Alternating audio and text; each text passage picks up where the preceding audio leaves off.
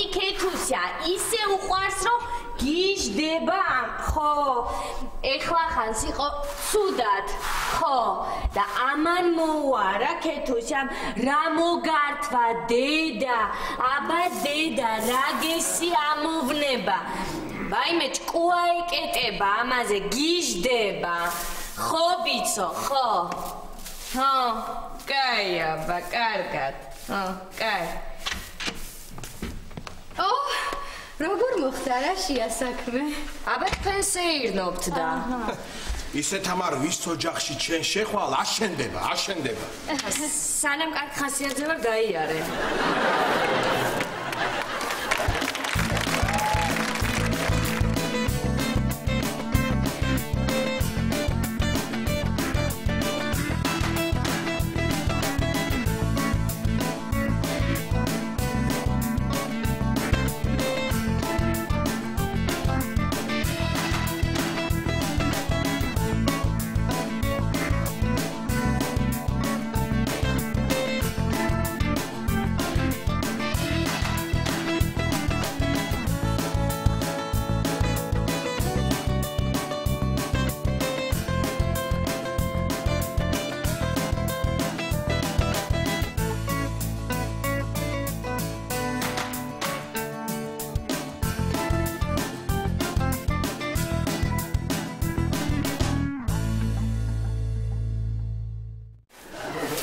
გაიწი და გავივლი, გაიწი.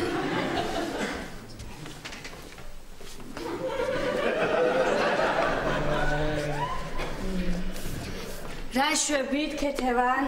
როგორ არის ის ხალბატონი? რა ვიცი რა, არის რა. ამბობს კარგად ვარო და არ იტყვის და ვინ მოუმის ჩემს μέτი? ვიყავს მეტი? კიდე ნერვებს გიშლის? ვაიმე თამრი, ვაიმე. თამრი, მოკლედ იმ დღეს ჩემო თამრი ვიფიქრე ავალ სადლს გავუკეთებ მეთქი, ხო და აქეთკენ ვიყავი წამოსასვლელი რაღაც უამრავი საქმეები მაქვს ხა თამრი, ხო იცი ჩემი ამბავი, ხო და ავედი რაღაცა ვიფიქრე სადლს გავუკეთებ, დავუტოვებ 1-2 დღე რომ ქალი არ შეწუხდეს მეთქი და შევედი სამზარეულოში დავიწყე ხლა რაღაც კეთება, გამოვიხადე ჩემი მზითების ემალის ქვაბი არ არის. რომელი ქვაბი? კოპლებიანი მარიკამ როგვაჭი. ხო და აქეთ შევიხედე, არ არის იქით შევიხედე, კარა და გამოვაღი, არ არის სად არის ეხლა ვეცებ ნუ არ არის რა გავაკეთო მივედი ეს ქალბატონი ესე ჩამჯდა რა ამ საბარძელში ხო და ვეკითხები თამრი წყნარად მშვიდად თამრი დედა სად არის ქვაბი აი თამრი ხო იცი ჩემი ამბავი არა მშვიდად ხო და ხმას არ მცემს ვიფიქრე ეთყობა ისე წყნარად ვუთხარი მეთქი რომ ვერ გავაგონეთო ვუმეორებ დედა, დედიკო, სად არის ქვაბი? ისე ხმას არ მცემს, თამრი, ახლა არ ვიცი, ვიფიქრე ეთყობა, ჩაეძინა მეთქი და აი ესე მშვიდად, თამრი, გეფიცები წყნარად, აი ესე შევანჯღრი, გაიგე რამე? არა, აი ესე გადაგორდა და დავარდა ამ საბარძელს. თამრი, რას ხედავ? წამოფრინდა და გაიქცა. გარბის, თამრი და კირის მიშველეთ, ვაიმე, თამრი, აბა ჩემო კარგო და მესე თამრი მივსდევ ფეხაკრებით. დედიკო, დედა რატომ გარბიხარ? დედა, რატომ კივით, დედიკო? რა მოგივიდათ, დედიკო, ნუ კივით, დედა, წნევა არ აგიწიო, დედა, წნევა არ დაგარტყარ, დედა, გემუდარები. აი, არ ვიცი, თამრი, ოთახიდან ოთახში, გარბის არ ვიცი, მე ვერ დავეციე, თამრი, გეფიცები. ხო წარმოგიდგენია, ესე იგი, ვითომ ცუდად არის და მეც ვერ დავეციე. ხო და რას ხედავ, ახლა შევედი საძინებელში, არ არის სამზარეულოში, არსად არ არის. კარა და გამოვაღი არც იქ არ არის. კარა და რატო გამოვა? იქ იმალება ხოლმე. ხო და ესე ჩემო კარგო თვალსა და ხელშუა გამიქრა ქალი და რას ვხედავ, ესე იგი შეუსწრია ჩემთვის აბაზანაში. ჩაუკეტია კარები ეხლა იქ კივის და წივის მიშველეთ და მეხმარე დედა რატომ კივი დედიკო მე გადაგარჩენ დედიკო მე დაგეხმარებით ვემუდარებით რა მექნა თამრი რა გამეკეთებინი აი ამ თითის ტოლა გოგოს და რა გავაკეთო გამოვარდი ეხლა აბაზანიდან მოვარდი აქეთკენ შემოსასვლელში მურთაზი იარაღებს ინახავს ხოლმე და აი ეს რო ახო იცი ლურჩნების ესეთი ამოსაკაჭი იფიქრე შევამტრებ კარებს რაც არის ეს არის და აი ეხლა ეს თვითონ აბაზანი სკარია თამრი წარმოიდგინე აი ესე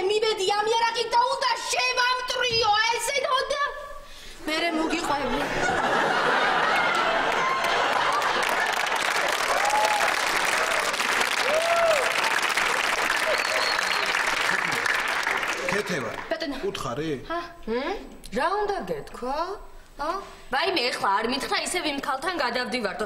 შეწირა ნერვებს იმ ქალს. ვაიმე, არა, თამრი მომისმინე, ეხლა ერთი სიტყვა მეც მათქმევინე, თამრი. ესე იგი, ჩვენ გადავწყვიტეთ, თამრი, მე და ლაშიკო, აი აქ ჩვენ საკუჭნაოში, ლაშა გაიკეთებს კაბინეტს. რა ხო პაციენტებს მიიღებს? ხო. ლაშა ტორონჯაძე, შენ იცი თუ არა, პრებედინა სიცოცხლეში, მან დიყო სალონი და მთელი თბილისის ელიტა აქ დადიოდა. ახლაც აქივლის. თამარ, ოღონდ ისეთი ყვახვეული ელიტა. არ ვიცი, მე არ მინდა ჩემ სახლში შეწუხებულ სახიანმა ხალხმა იაროს. შენ და ქეთევას ხო სულ 10 დაგთამაშებ. თამრი, რა ვქნათ ეხლა, რა გავაკეთოთ, ეს საკუჭნაო მისალაგებელია, გამოტენილია უამრავი რაღაცებით, რა ვიცი. რა უნდა გააკეთოთ და უნდა დაუბრუნოთ მეზობლებს ყველაფერი. აი მე რა ადვილად ლაპარაკო. იცი რამდენ ხანს ვაგროვებდით? აბა.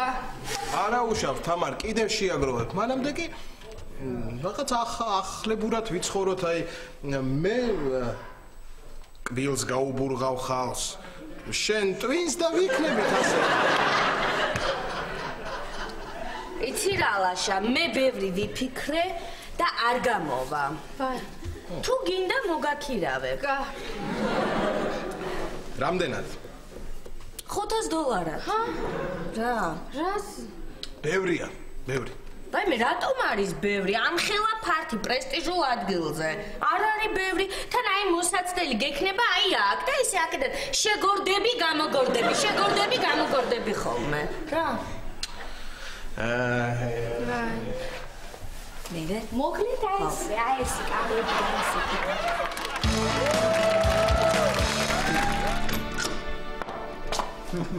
ირაკლი ვერ მითხარი, მე მოგიმზადები საუზმეს? არა, მარიკა, არა. არ შეგაწუხე. არა ისე. ნინო სად არის? ნინო სად იქნება? მანქანის გასაყიდად წავიდა. ირაკლი, ჩემი პიჯაკი არ გინახავს? აი, დედაშენმა მაჩუქა, მე არ მომეწონა, შენ მითხარი, მაინც ჩაიცვი ეწყინებაო და რო ვიტირე? ეგ პიჯაკი? ეგეც მანქანის გასაყიდად წავიდა. რა უცნაური ოთახია, სულ ვიღაც ცხოვრობს, სულ სტუმარია და სულ პრობლემაა. ჯერ სათხარ მარიკა, შენ მე ნახე ეგ ოთახი რუსეთმაც თუ აღიარა.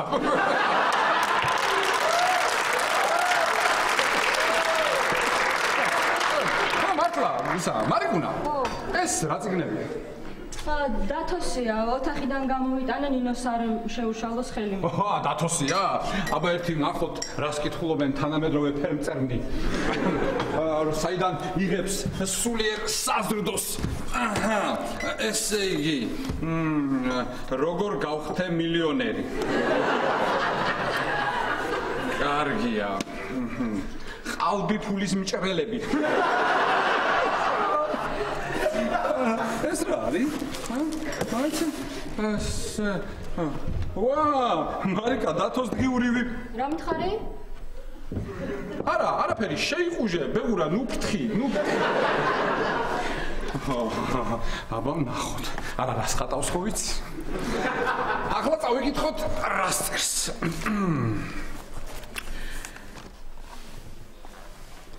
$2007 წლის 12 სექტემბერი. დღეს ნატამ სახლიდან გამომაგდო. არა, ჩემით წამოვედი. ისი ამ დღიურს ჩემთვის წერ და ვის ვატყუებ, გამომაგდო. აი ისი ირვინ შოუ. დიდარი ღარიბი. და მე რამდენად უნდა წაიკითხო?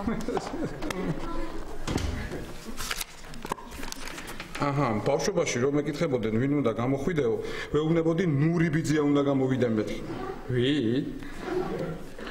ნური ხალვაში ბათუმში ჩემ მეზობლად ცხოვრობდა, ლიმონათის ცეხი და თეთრი ვოლგა ჰქონდა.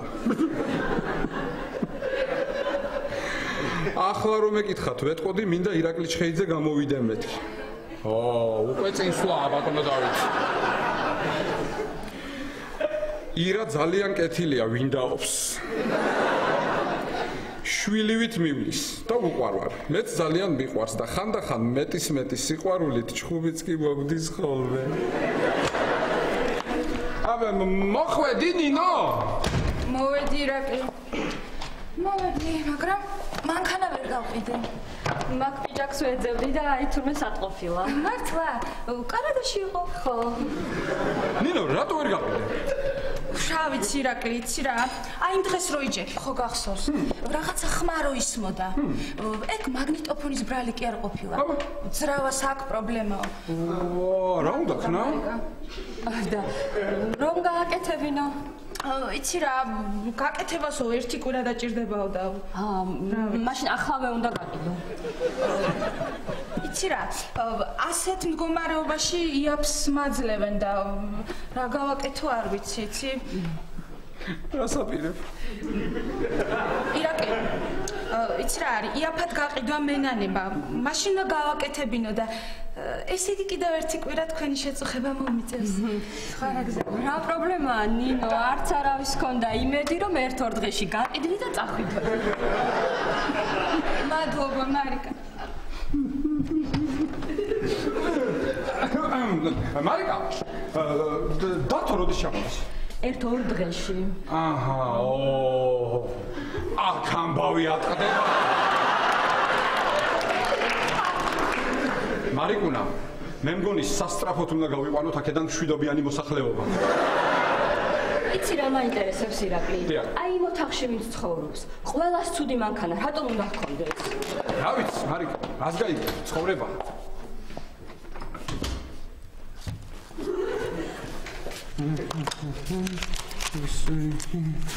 მოგიჩხომე. აჰა. კარგი კაცია ირაკლი. ფულს ყოველ დღეს სიცილ კისკისით გთხოვ. სერიოზულად რომ გთხოვ, მერიდება და ისიც სიცილით მაძლევს ფულს თავი უხერხულად რომ არ ვიგზნო. რა უხერხულად და რას ლაპარაკობ? გთხოვე რაც გინდა და როცა გინდა. ირა ძმა ხარ და გაფასებ და მიყვარხარ. მეც მიყვარხარ და ეს ჩემი ბედნიერი ერთლარიანია.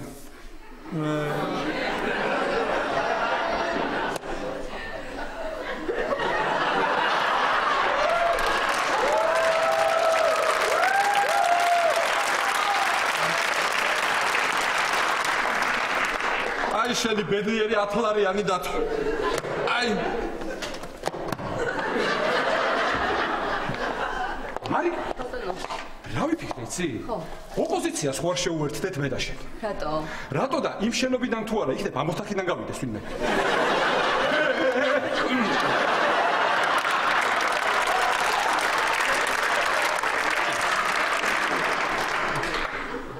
მე მოვიფიქრე. ირაკლი, ამბოლო დროს რაღაც ძალიან მაშინებ შენ მე. დუგეში. არა მართლა დაიჭერენ ამ კაცს.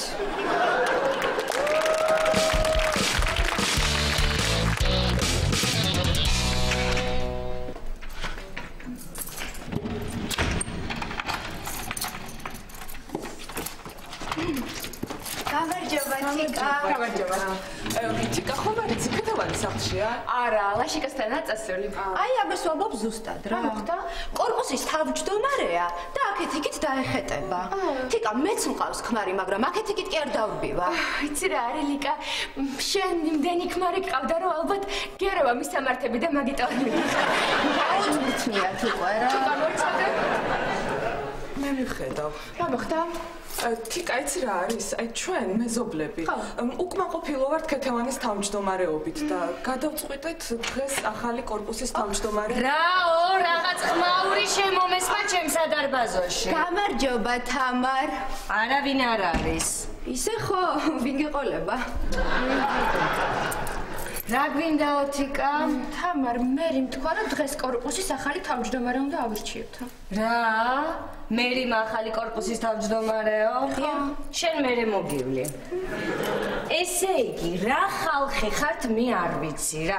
მთელი ახალგაზრდობა შეალია ქეთვისა ამ კორპუსის ზრუნვაში. აი, ყველაფერი გააკეთა ხალხმა, ესე იგი, როგორ ზრუნავდა? ამ კორპუსს რა ჭირდება, ვის რა ჭირდება, ვინ მისთან დადის, ვის რა სახლში. თამარ, ხომ იცი, ქეთევანი გათხოვდა. აქ აღარ არის და ჩვენც ვიფიქრეთ, რომ ახალი თავს. ვიცი რომ გათხოვდა, მე კი არ წასულა, პირიქით სიძე მოვიყვანეთ აქე. აი, ხო გათქვევინე. ეგ მაინტერესებდა ზუსტად. ვაიმე, თიკა. რა მეუთხარი ახლა ამას რა? ნიკა, არ გირჩევ, თამარი თავის მოედანზეა. ნუ დაუშვათ, ახლა ქეთევანი გათხოვდა და სხვა კორპუსის თავმჯდომარე გინდათ. აი, ვინ უნდა იყოს? ლიკა. ვინ ლიკა? ლიკა ტალახაძე. ვინ ლიკა ტალახაძე? აი ეს. მე მაგას ვინ დაუჭერს მხარს? მე დაუჭერ. შენც ახლა თორე ამერიკა მყავდე. თამარ, თან ჩემი კარის მეზობელია. იცით რა არის, თუ არჩევნებია, მაშინ სხვა კანდიდატიც უნდა გვყავდეს. თამარი იქნება მეორე კანდიდატი. ვითომ რატომ? ჩემი კარის მეზობელია. იცი რა არის, თიკა, მეც ვიფიქრე თამარზე, მაგრამ კორპუსს ახალგაზრდული სისხლი და შემართება ჭირდება, ნუ ახლა რა. ვაიმე, მე შევალ თორე ეს გამომტყუებს ახლა რამეს. არანაირი არჩევნები არ იქნება, გამორიცხულია. იქნება, თამარ. ერთი გაზაფხულდა იქნება ვადამდელი არჩევნები და მეორე ეს.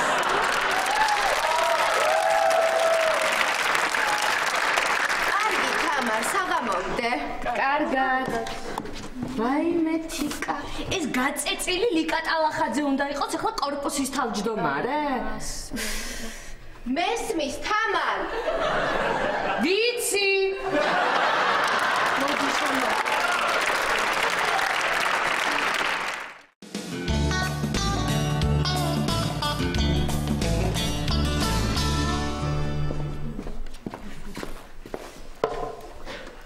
როდის სანდრო, რას მეუბნებოდი? როდის? აი სანამ ის ბიჭი ლუჩ შემიკვეთავდა. გამარჯობა. თუ არა, წვენი მომიტანეთ ხო? არა, მაგის მერე, აი რომ მიყვებოდი ზოოპარკში მივდიოდიო. ხო, და წავედი კინოში, ძალიან მაგარი იყო. მართლა, რა ფილმი ნახესა? არა, ფილმი არ ვიცი, ფილმზე არ შევედი. ფოიეში ვთამაშობდი, კაცებს რო უნდა ესროლო იმას. გია. გურიტება. რა ხარ? რაიც, რატო არ მითხარი მე სანდრო? მეც წამოვიდოდი. ვაიმე, სალომე, მე ხელი ხო არ არა, ანანო, შერაშუაში ხარ. ფორთახლის წვენი ხო? რა ვიცი, კაი, მომიტანე. როგორ მიხვდა რა გინდოდა? ვერ მიხვდა. ყავა და ნამცხვარი მინდოდა. შენ კი რა ხდება, სადრო როგორ მიდით შენი სპექტაკლი, ჯერ რომ მეფის როლზე რო აგიყვანეს და მე რომ ჯამბაზად გადაგიყვანეს? ჯამბაზის დუბლიორად. კარგად მიდის, და შენ შერაშვები. ვაიმე, ჩვენი ორგანიზაცია ვიღებთ სარეკლამო რგოლს, რომ აუცილებელია შინაური ცხოველების აცრა. ხო და მაგისთვის ვეძებთ მსახიობს, ხო? გინდა მაგარი იდეა შემოგთავაზოთ, როგორი უნდა იყოს რეკლამა. კაი, ოღონდ ჩუმად ხარ, სხვებმა არ გაიგონ. იდეა რო არ მომპარო? ხო, აბა. კაცი დგას და ძაღლს უკეთებს აცრას, კაი.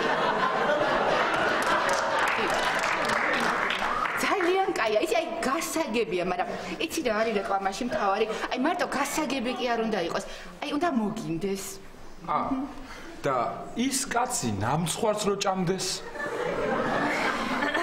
მე სანდრო, ნამცხვარი კი არა, აცრა უნდა მოგინდეს. რაზე ლაპარაკობთ? ანანოს ორგანიზაცია ეძებს შინაურ ცხოველებს. კაი რა სანდრო, რა შინაურ ცხოველებს? მსახიობს ვეძებთ სარეკლამო რგოლისთვის. ცნობილი უნდა იყოს? სალომე, აი ძალიან მართლა ძალიან ჭკვიანი გოგოა ეს.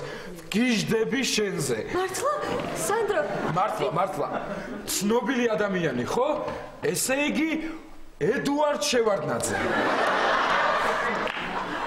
ძალიან მაგარი იდეა, სანდრო. აი რეჟისორს რო ვეთქვი, აი გაგიჟდება ისეთი მაგარი იდეა, ყოჩახ სანდრა. ანანო და ნიჭერის სიმპათიური ბიჭი რომ იყოს არ შეიძლება? ვაი, მე როგორ არ შეიძლება? კარგი, მაშინ ერთი ჩემი ახლობელია და იმას გირჩევ. ხო, ვინ? ანდრო. ვინ? ხო, ნიჭიერზე დავიბენი.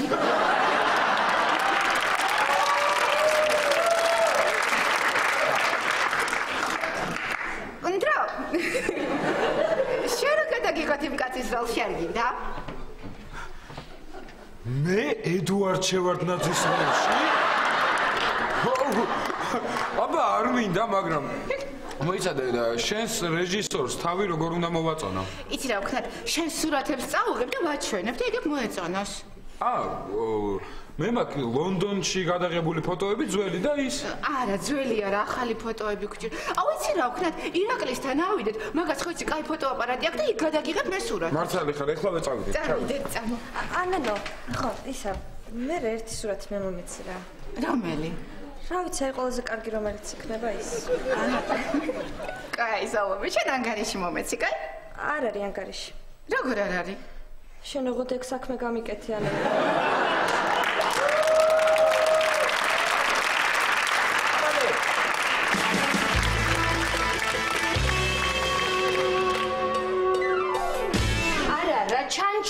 ჩანჩურა ის არ მისცემს ლიკა ტალახაძეს ხმას. კი, აბა რა. ნუ ნერვიულობ თამარ, მე ვისაც ვკითხე, ყველა მითხრა რომ თამარს ვაძლევთ ხმასო. შეჩვეული ჭირი გვირჩევნიაო. მარიკა, პირველ სართულზე ახალი მეზობელი რომ გადმოვიდა პატრულის თანამშრომელი. იმან რა თქვა ვის მივცემ ხმასო? პატრულმა თქვა, ეგ ლიკა ტალახაძე საერთოდ ვინ არის არ ვიციო. რა გინდა თამარ, პოლიცია შამხარეზეა. ნუ რაფრის ნუღა გეშინია.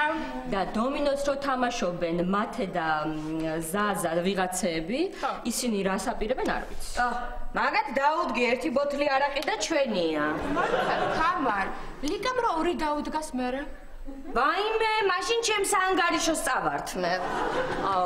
თუ მასეა თამარ, ესე იგი იგებ. კი.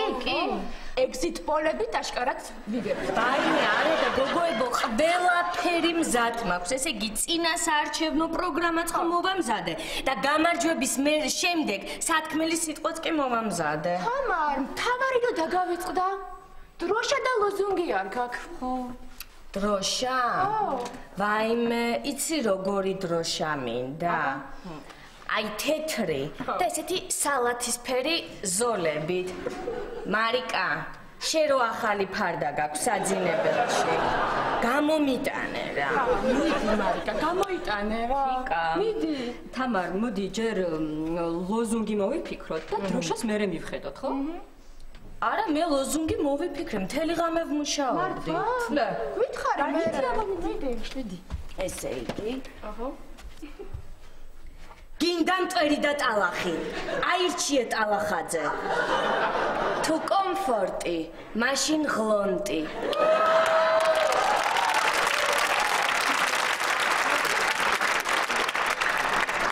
ძალიან კარგია თამარ, მაგრამ აი, იცი რა ვფიქრობ, რომ ესეთი სერიოზული რო იყოს, აი მაგალითად საქმე ლაპარაკის ნაცვლად.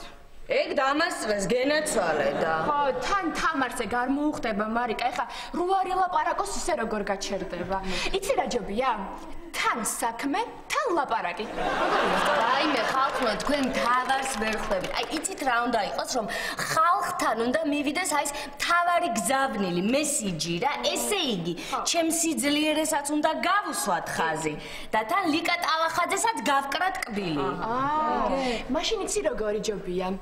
ერთი მიზანი, ერთი კორპუსი, ერთი ქმარი, ჰა? სორია. სად არის ეგ ერთი ქმარი? თამარ. მომისმინე, იცი ხა რა ვიფიქრე? აი რომ მოხდეს სასწაული. რა? აი ეს სასწაულის დონეზე რა და ლიკა ტალახაძემ გაიმარჯოს. რა? შენ მე გაჩეჩილაძე ხო არ გონივა? ვიბრძოლებ ბოლომდე. ეგ ღა მაკლია, ეხლა ჩემ კორპუსში ლიკა ტალახაძე მეუფროსოს. ლიკა მოვდივარ.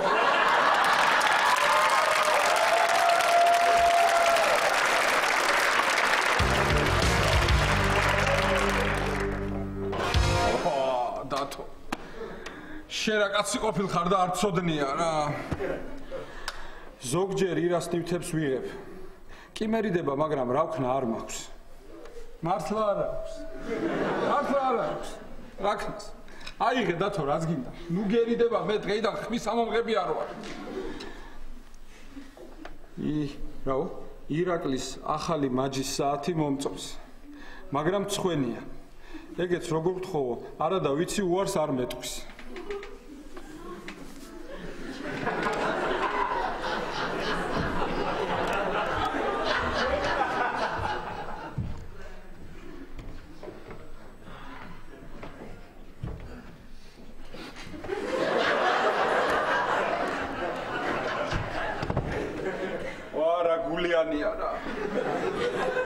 ეს ხელფასის პირველი დღე როგორ ემოციურად აქ აღწერი.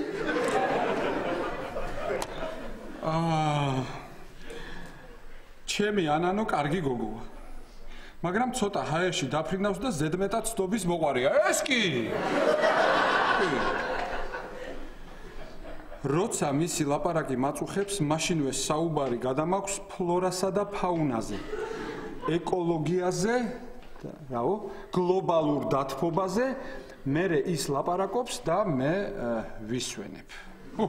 ეს კარგად მოგიფიქრებია?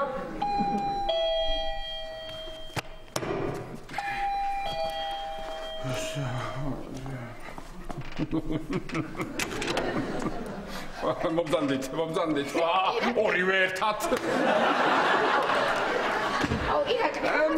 ანანო, აი ზუსტად ახლა ვკითხულობდი შენზე. ჩემზე კითხულობდი რა? ისა, გკითხულობდი. სად არის ეს გოგო? ამდენი ხანი ვარ გამოჩნდა მომენატრად ხო? მარიკაზე კითხებოდი? არა, მარიკა სახლში არ არის. ამერა მარტო ლაპარაკობდი? რა მოხდა მე სახლში მე რომ მარტო ვარ, ხანდახან მეც ვლაპარაკობ. ირა. იცი რეკლამაში მიღებენ. ჯერ არ ვიცით.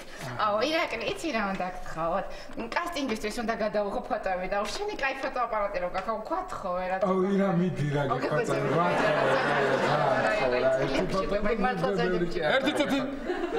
ერთი წუთი.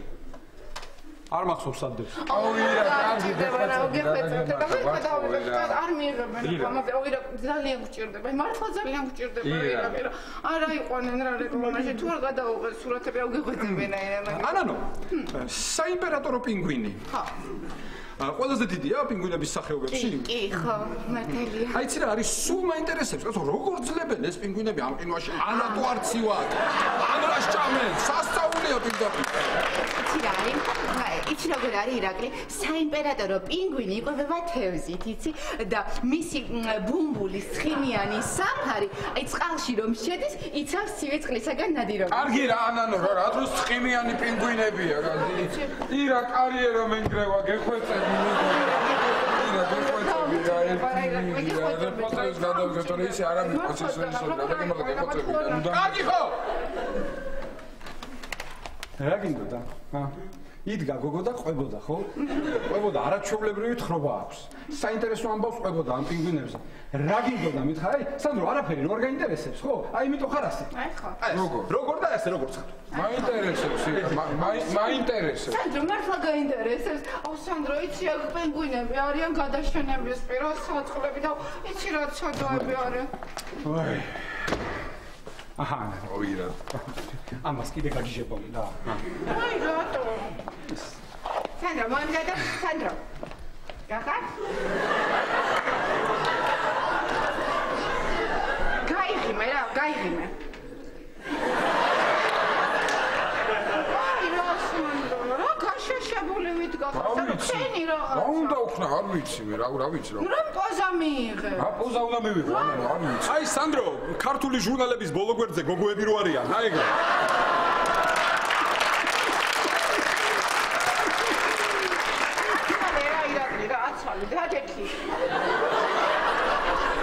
ანანო, შენ გადაიღე. სანდრო, დაანახე სულიერი სამყარო ფოტოხელოვანს. მიდი. აი ასე, შინაგანი სამყარო წამოიღო.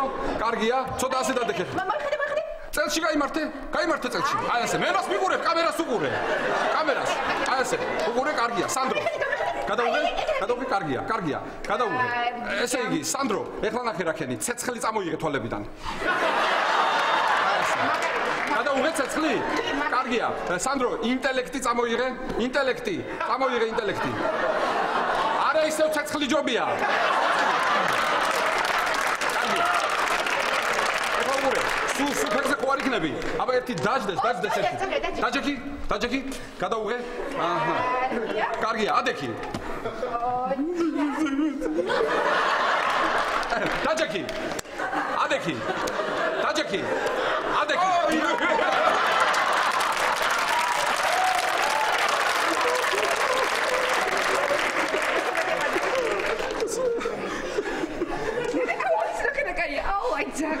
აუ სანდრო, გეხეწევი ერთისავად ირაკლისთან გადავიდე. გასკითხულა. ეს ერთი 21 საუკუნის ნაკლებად ცნობილი მხატვარის ავტობიოგრაფია. სანდრო, შენ გვიღებ სურათს მე დაანანოს და შენ რატო იღიმები?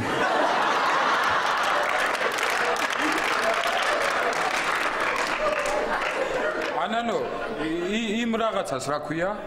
ჩიტი. ყურადღებით ჩიტი გამოფრინდება.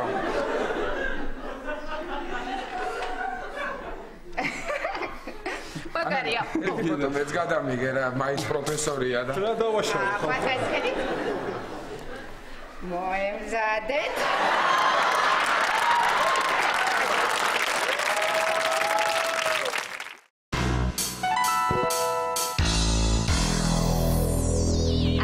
მოიდგინე რა თიკა რა, რა ბოროტი უნდა იყოს. ეს უშანგი იჯდა და ნუ არაპირებდა რა ჩემი სახელი შემოხაზო, სანამ არ დავადექით არის და მე ამომხედა რა მელასა. თამარ რა ქენი მოიგე?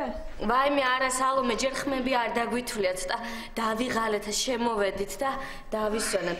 მარიკა უნდა შემოვიდეს ახლა და 3 წვენი მოგვიტანე რა. ხო. ძალიან დაიღალე თამარ. ვაიმე დავიღალე თიკა, მაგრამ არა უშავს. აი ეხლა ხვდები რას გრძნობდა ობამა.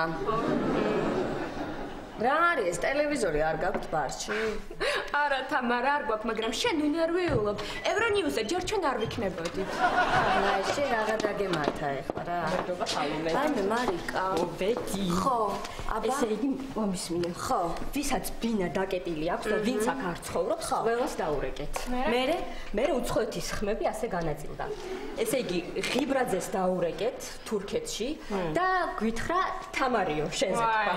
ხო. ესე იგი მანძულაშვილმა საბერძნეთიდან თავით დამანებეთო.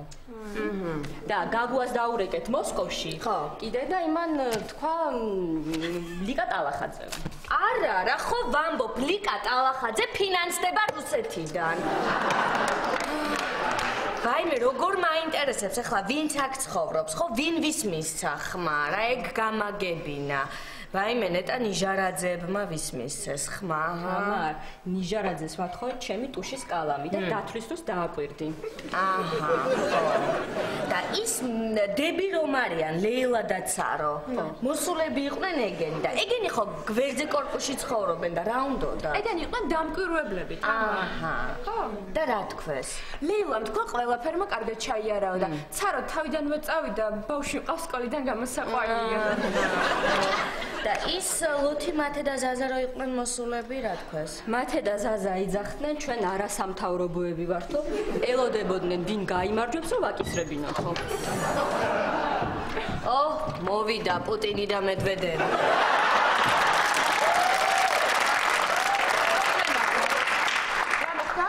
პრობლემა გვაქვს. რატო? ხმების დათვასთან დაკავშირებით.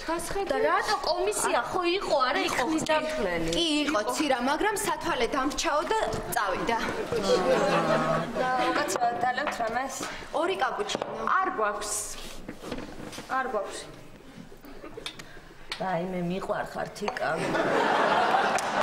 ეს ახლა რა ვქნათ? რა უნდა ვქნათ და ნეიტრალური ვინმე უნდა ვიპოვოთ, ვინც მოგვეხმარება ხმების დათვლაში. სანდროს რომ თხოვოთ? სანდროს კი ვთხოვდით, მაგრამ ნეიტრალურთან ერთად დათვლაც რომ უნდა იცოდეს. ვაიმე მე ვიცი ნეიტრალური და ჭკვიანი ადამიანი. წამოდი ეხლა წავიდეთ. ადეგით წამოდი. წავიდეთ, კარგი. ჩიკა. აი, ეხლა თამარს იუზასთან თუ მივყავართ, საერთაშორისო სკანდალი არ აქვს თქმა.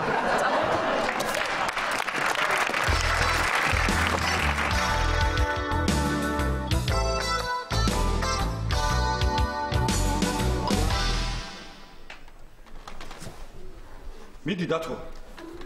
მიდი იყიდე ეგ მანქანა. მიდი გარისკე რა, მე გიმატებ ფულს. აბა მოდი. შემემოდი. ნელა ხარ მიაჯახო რამეს. მოდი. ნელა, გამიშვი მე გამიშვი. აი შედიათ. მე შემიშვი. ნელა. აი დადე ხელი გაუჩი. დავდეთ. მარიკა კარი გადაკეტე ყუთი არ გაიტაცონ. აი ესე. მარიკა არაფერს. მარიკა რა ხდება? მომისმინე ირაკლი, შენ უნდა დათვალო ხმები. არჩევნების შედეგები შენზეა. ხაიგე? რა? მოდი. არჩევნები? ხოისა, იყო დამთავრდა ყველაფერი? აბა 9 აპრილს ვიწყებ თუ? არა, ირაკლი, დღეს ჩავატარეთ კორპუსის თავმჯდომარის არჩევნები და ხმები უნდა დათვალო შენ. მე რა შუაში? ვაიმე, შენ იმ შუაში ხარ, ირაკლი, რო ვაიმე გივეწვალე, მე ავუხსნი რა. ირაკლი, შენ ხარ ადამიანი, მიუკერძოებელი, ადამიანი სამართლიანი, კაცი რომელიც ქრთამს არ იღებს არასოდეს. თიკა, მომეცი ეს პარტი? მარიკა, აქ არის ლუდი და ჩიფსები. ხო და ბარსელონას თამაში რომ დაიწყება, ჩაუჯდებით და გესიამოვნებათ. ხო. ვინმე გამაგებინებს, მე რა უნდა გავაკეთო? ვაიმე, ვერ გავაგებინე რა. რას გავაგებინებ? ნორმალურად უნდა აუხსნა. ირაკლი, ჩვენ გვინდა რომ ყუთიდან ამოიღო ფურცლები და დათვალო, ვის უფრო მეტი ხმა აქვს. მე თუ აი ამ ქალბატონს. ამათმაც მნახეს რა პანგიმუნი. პანგიმუნი რა შუაშია, ირაკლი, აქ ხო გაერთ? ვიცი თიკა, მაგრამ ასე უცებ სხვა რამე ვერ მოვიფიქრებ. ბოდიში. კარგი, დავიწყოთ. გამატარეთ CS:GO მოდი. ეს არის ყუთი. მზად ხართ? ვაიმე, კი. კარგია. თქვენს ქალბატონო ლიკა, ჩემომერიკო, ეხლა. დავიწყეთ.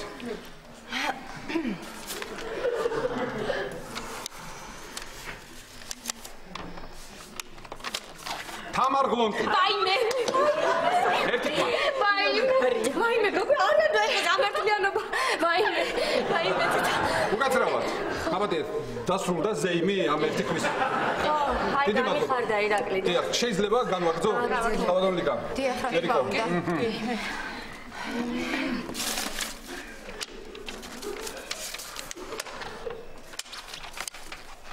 ლიკა ტალახაძე. ნუ ეხლა ერთი ხმა ეგ არაფერი, ბოლოს და ბოლოს დემოკრატია. განვაგრძოთ?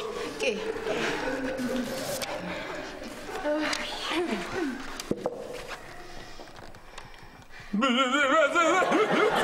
რა არის ირაკლი? აი ახლა გამიჭრილდა ნერვები რა არის? კარლო წულეისკირი. ესეც იყო კანდიდატი? ხო, ირაკლი. გადავწყვეტეთ თავისუფალი არჩევანი მოგვეწყო და ვისაც სხვა კანდიდატურა ეყოლებოდა, შეეძლო ისიც ჩაეწერა. ვაიმე, რა შევიწერეთ მე ეს მკვდარი სული? რა მკვდარი, თამარ, ცოცხალია კაცი. ვაიმე, ცოცხალს გავს ხალხნო ეგ ძლივს დავასვათ. კარგი კაცა, რა ქვია?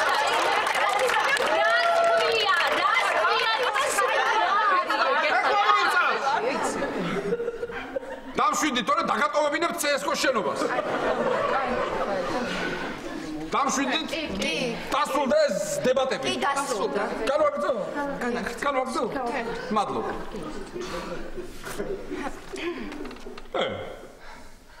რა? ირაკლი ჩხეიძე. მარიკა. რა არის?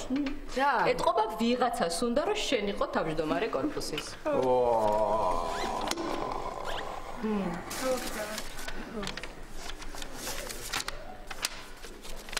რა? ირაკლი ჩხეიძე. ვიღაცებს.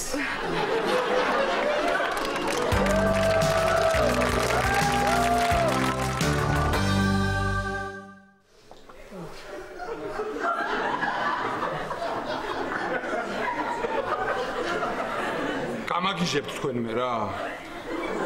გამაგიჟებთ რა. ირაკლი ჩხეიძე. გამომართამა. გამომაილე. როგორ ხარ? ეხლა დაგინახეთ. მოიცა, ახლა რა გამოვიდა?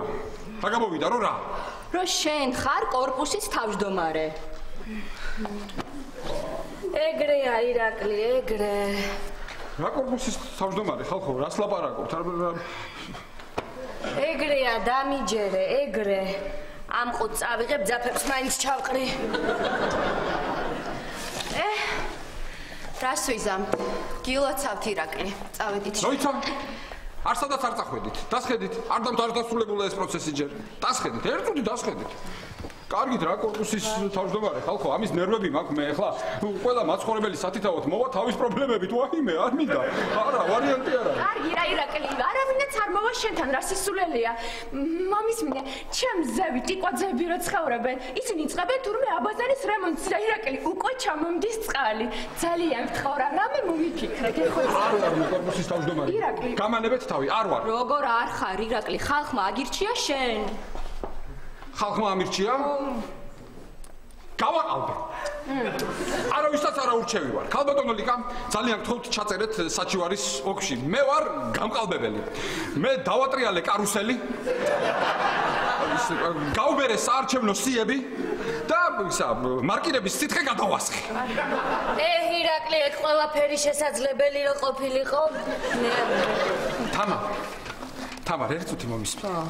შენ ხო ჭკვიანი ქალი ხარ. 21 საუკუნეა. რაღა დროს ეს ერთპიროვნული მმართველობაა. გადავიდეთ საპარლამენტო რესპუბლიკაზე.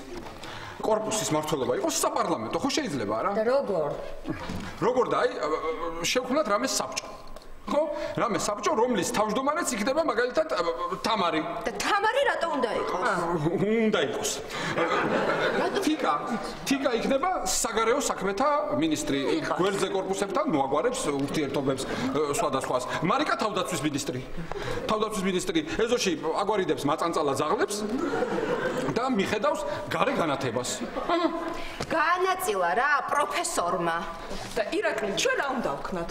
თქვენ ჩეომერიკო შენ და ლიკამ შეკრიბეთ თანამოაზრეები, დადექით კორპუსის წინ და იყვირეთ წადი.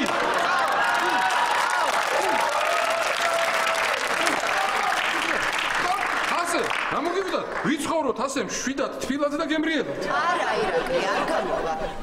მაგ პარლამენტს მაშინვე გააუქმებს ეს ქალბატონი და მონარქია შემოიღებს.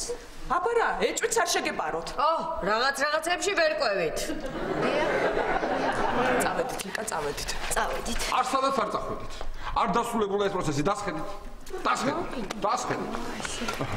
ხო არ მე ლეგიტიმური. ხო? ხო ამირჩია ხალხმა. აგირჩია. ესე იგი ვარ კორპუსის თავმჯდომარე. ვაკეთებ პირველ ოფიციალურ განცხადებას. გადავდექი.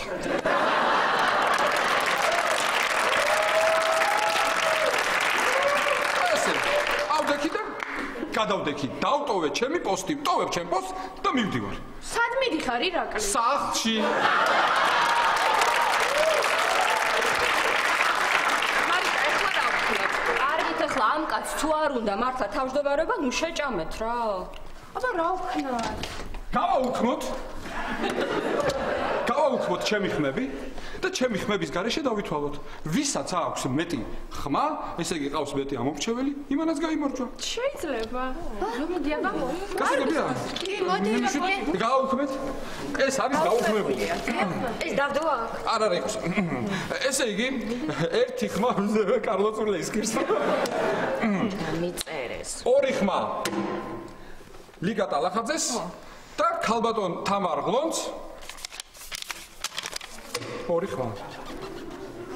და ახლა რა ვქნათ? ვაიმე, გოგოებო.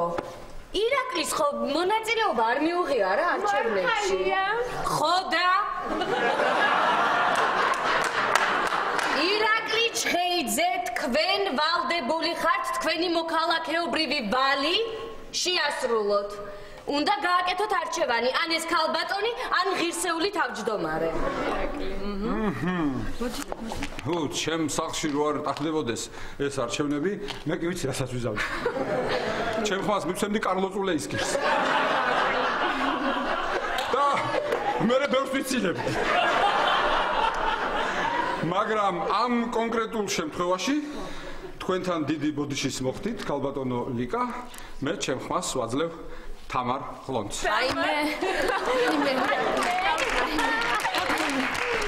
დიდი ბოდიში. რა ბოდიში ირაკლი მესმის შენი? შენ რომ მე აგერჩი, მე უნდა გაგეყიდა ბინა და გადასულიყავი. არა, არ მესმის. ესე არ შეიძლება. როგორ?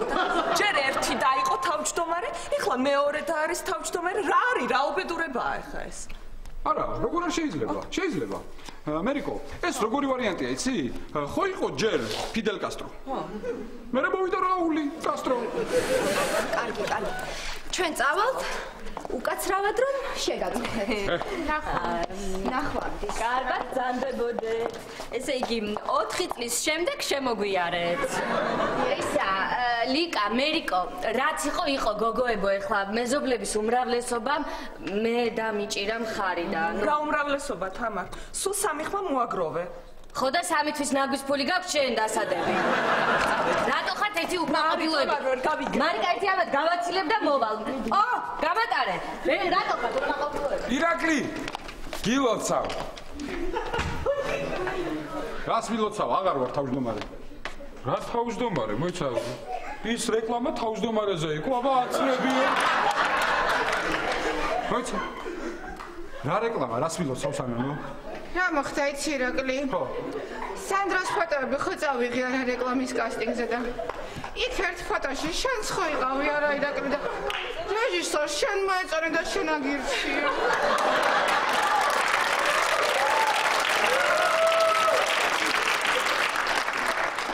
იგი იმადაც მეამირჩია? ვა, მარიკა, რა დღეა, მარიკა რა.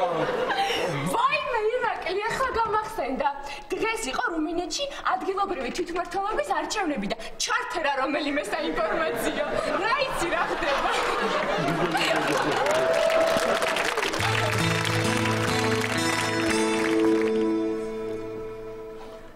მოკლედ, არაერთი სიკეთე მახსოვს ირაკლისაგან. და ალბათ ვერც შევძლებ ამის გადახდას. არც გთხოვდათ. მაგრამ დარწმუნებული ვარ, არც გთხოვს. მიუხედავად ყველაფრისა, მე კმაყოფილი ვარ ჩემი ცხოვრებით, რადგან ამ ცხოვრებაში გავიცანი ირაკლი.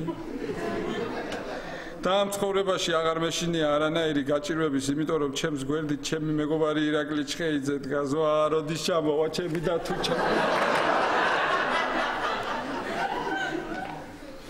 პოსკრიპტუმ. ირუში, ისე რომ იცოდეს სხვისი დღიურების კითხვა არაეთიკურია.